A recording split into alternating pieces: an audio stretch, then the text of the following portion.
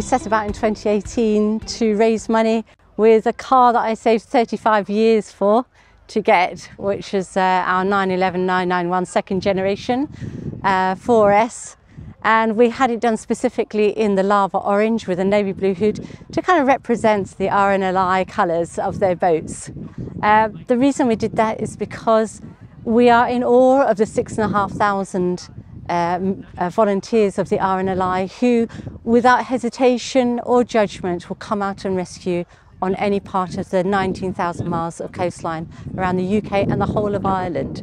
This year we're taking our challenge just to England and the isles around it, so the Isle of Man, Jersey, Guernsey, Alderney, Isle of Wight.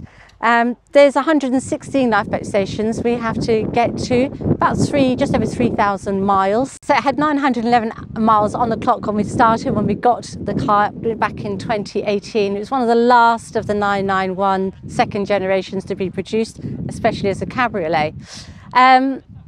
Since then, we've put about 45,000 miles on the clock doing these challenges and then coming to events like this at Beaulieu.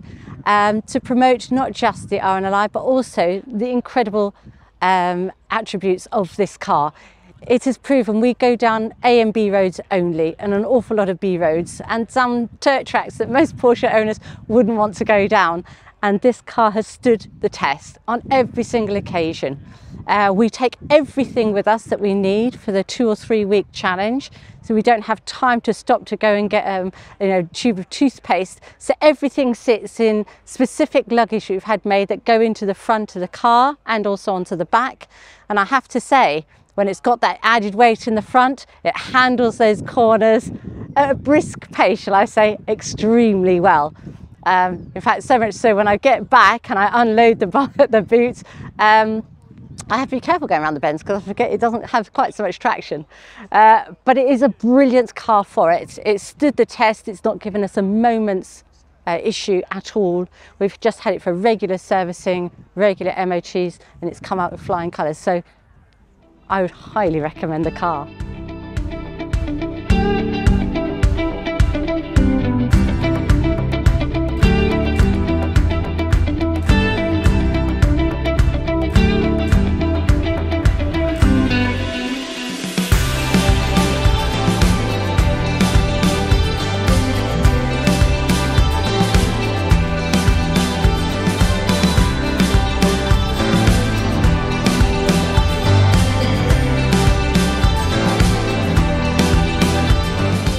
So our first runner-up is the 993 Speedster here in white. A lot of hours have gone into this car, massive team. We run an independent specialist called MLR Porsche in Stoke-on-Trent in the Midlands, and yeah, we look after stuff like this. We build these from scratch, and yeah, it's just more passion than anything else really.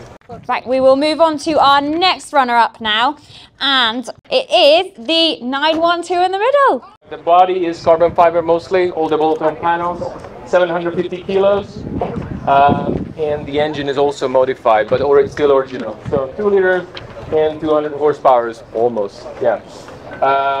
We started about 3 years ago. This is the prototype car that we're doing, and yeah, so I'm glad that you guys enjoyed it and liked it. Thank you. That does leave us with our winner then. So if you would like to come on over, and a round of applause please for our winner of Simply Porsche 2023. Are you happy to talk about your car a little bit? I will pass you over then. Oops. First of all, thank you so much everyone. Had some great comments today. And when you work on your car and you make these things, you know what, it's not about the money, it's not about anything else, it's about people coming up and shaking your hand or having a conversation, whether you're 12 years old or 100 years, it doesn't matter, you'll join in and have this massive conversation. Thank you very much. As you know, the car's supercharged, about 470 brake, everything's been upgraded. I mean, there's nothing that hasn't been upgraded on it. Custom leather, custom wheels, custom suspension, custom literally everything on it. But also thank you for the 996 Carrera Owners Club. Thank you guys for your support. Thank you very much. And thank you very much. Thank you.